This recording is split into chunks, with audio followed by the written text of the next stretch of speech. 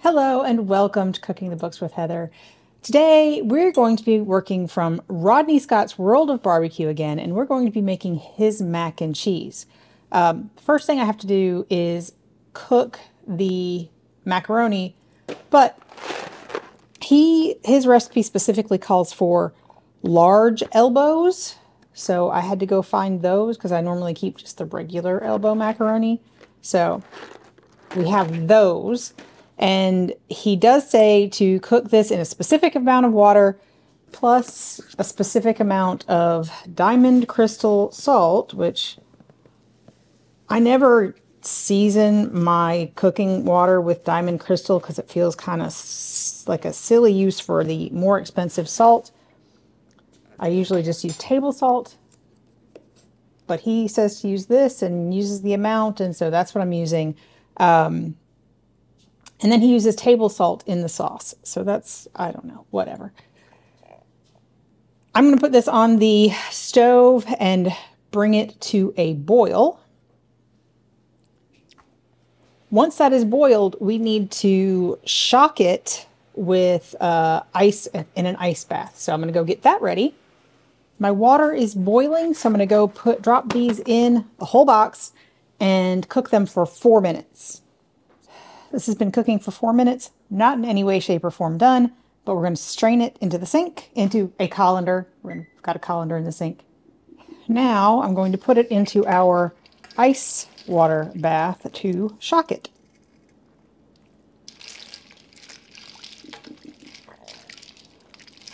And I'm just trying to make sure it cools off, and then we're going to put it back in the colander to drain while we do the rest. There, none of it's hot anymore. I think we're good. Back into the sink. Back into the colander. I highly suggest getting the floating ice cubes off of the water before you dump out the macaroni, because you don't want those ice cubes in the water in there in the finished product, and they weren't gonna melt very fast. So anyway, I took care of all that. And now we have to make the sauce. I've rinsed out this, there's just a little bit of water left in it. The pot that I used to boil the noodles, because I have been cooking a lot and there's already a lot of dishes and I don't want to make any more. He says to do it in a small saucepan. I'm just going to do it in this pot. So we are starting with unsalted butter. And then I need to open this. I don't think I've ever actually bought cream of chicken soup, but this recipe uses condensed cream of chicken soup as a base. So let me go get my can opener. I do actually use cream of soups sometimes. I don't have a problem with them. I just almost always use cream of mushroom soup. I don't know why, but that's my standard. So I'm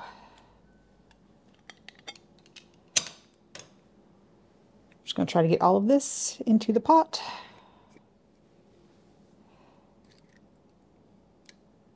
Yeah, that's awful. I think I got a little piece of paper in there. Great. So there we go. And the only other thing we have to add here is some whole milk. So for now, that's all we're adding. So we're going to bring this to a simmer over medium heat. So I'm going to go put this on medium heat, bring it to a simmer, and stir it. And then we'll do the rest over here. So let me go take care of that. Sorry, there's an ingredient that it calls for that I have not. Oh, yes. So I need some heavy cream. I missed it in the ingredients. So let me go ahead and measure that out. I was going to just add it to the milk and I didn't see it, and then whatever. So this is heavy cream. heavy cream and whole milk, and lots of cheese and butter. So this is going to be, I'm sure it's going to be absolutely delicious, but it is not going to be low calorie. There we go. All right. Bringing it to a simmer over medium heat. So it came up to a simmer, and then I stirred it and it stopped. Anyway, I think it's at a decent simmer.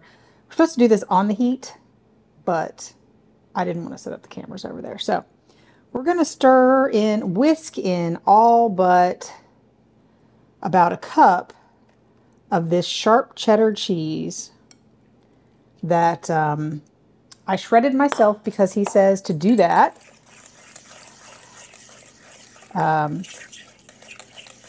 He says you will not get the creamy result that you're going for if you use pre-shredded cheese because it's coated with stuff to prevent it from clumping.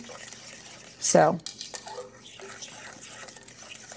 my and for, you know,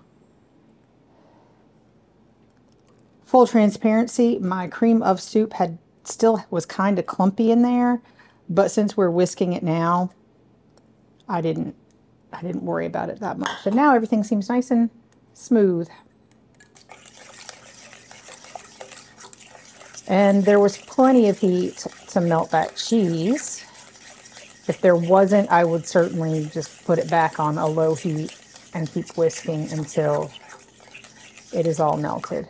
But I think, yeah, I think we're good. There's maybe a few little pieces in there that are not 100% melted right now, but I'm not too worried about that. I'm going to keep that much cheese.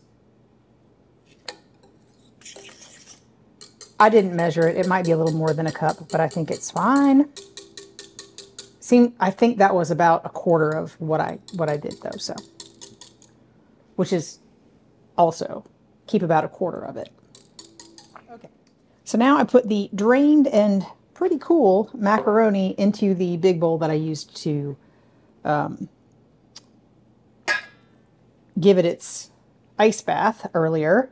And now I'm going to add all of this cheese sauce in here. I will say I am not a fan of the smell of this with the cream of chicken soup, but like I said, a cream of chicken soup is not something that I use a lot, and I'm sure it's going to taste absolutely fine, but it has a different smell than cream of mushroom for sure. All right. So now we're just going to stir this up.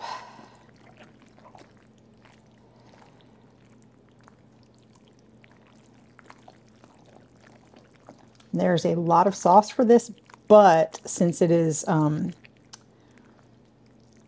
not well cooked, it's not super, what would you say?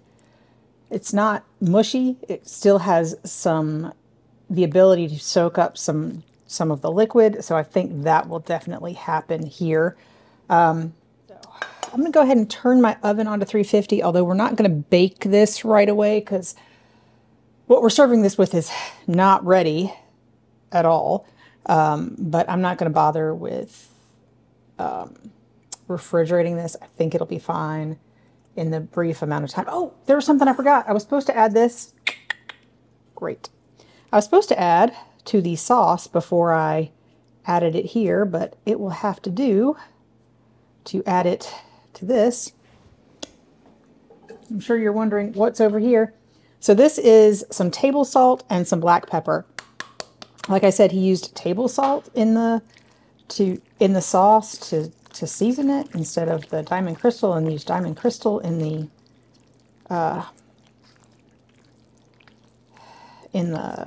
pasta. I don't know.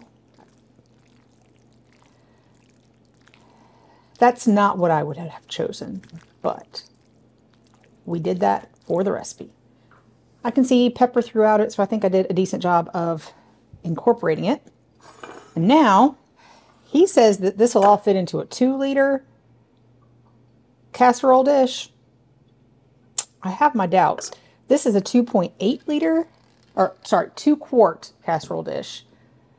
They're not exactly the same. And this is a 2.8 liter casserole dish. So it's almost 3 quarts.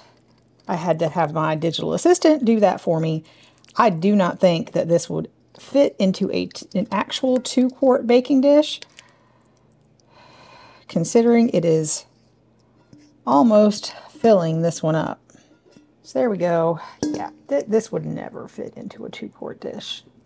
Nope, never. So I'm going to heat my oven to 350 so it's ready whenever we're ready to bake it, but we're not going to do that immediately. And I'm going to go ahead and top it with the rest of the sharp cheddar that I reserved. We did not grease this dish at all, but I'm sure it'll be fine.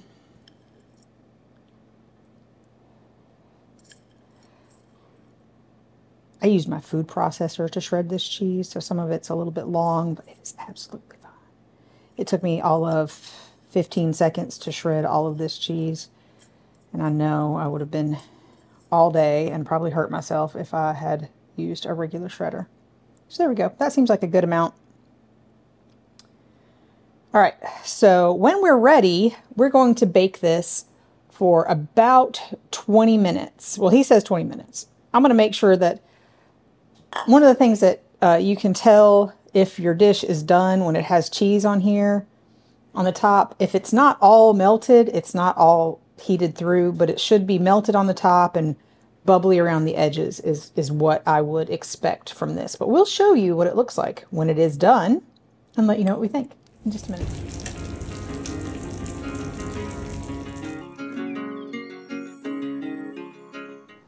On this episode of Cooking the Books with Heather, you watched me make macaroni and cheese from Rodney Scott's World of Barbecue.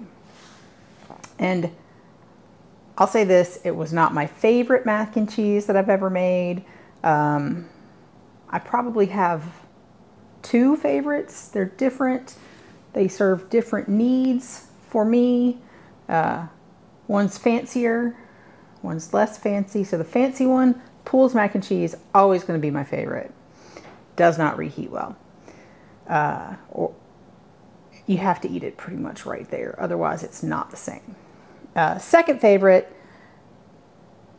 is the Dad's mac and cheese from Son of a Southern Chef. I'll link both of those up here. That's my second favorite. It is baked. It is reheats really, really well. It holds well. It's good every time. I've made it several times at this point. Always really good. This one, I think there's something in... I did not love the cream of chicken soup addition here. And I don't know why. Like I said, cream of chicken soup is not something that my family ever used in their, like, casseroles. My mother did make casseroles as I was growing up in the, 80s. Just aged myself, but, it's not hard to tell. Anyway, we always use cream of mushroom soup. So I would, if I tried this again, I would probably switch out the cream of chicken for cream of mushroom soup. It did reheat okay. And the pasta, so he had you cook this larger pasta only for 4 minutes. And it was not overdone at all. It still had quite a bit of the al dente bite to it when we ate it the first time. It's a little bit softer on reheating. And it did separate just a little bit when I reheated it in the oven. I have not tried yet, we still have a little bit left, reheating it in the microwave, which I think is how we reheated the other kind, the Dad's mac and cheese, most of the time. So I'm not sure if that was why, because I put it in the oven while I reheated that and some ham at the same time. But it separated a little bit. It was not as bad as the Poole's mac and cheese, or mac au gratin. So it's sort of middle of the road as far as the reheating of it. It still tasted fine, great. So there's that. Not hard. It was hard to find the large elbow macaroni, but you could use any pasta shape you really want in this. You could use the regular macaroni. The pre-cooking step, you might want to cook it a little bit less even if you want the same texture, if you have to use the smaller macaroni, because it generally cooks a little bit faster. We did have to cook the sauce, so there was that part. That's a little bit different, a little bit more steps than some of the other recipes that I've made. But all in all, my family liked it. For some reason, just me, I just didn't love the cream of chicken soup in it. But otherwise, super easy, very tasty. I don't like shredding my own cheese generally, but I did it in the food processor and made somebody else wash it, because that's the one thing about the food processor. I don't like washing it. Nobody likes washing it. But, so use it for like 7 seconds and then you have to wash the whole thing. Whatever. If you've tried this recipe or if you've had it at the restaurant, please let me know in the comments down below what you think. And if you've enjoyed watching me make this, please give me a thumbs up, hit the subscribe button, and come back and watch me make something else next week.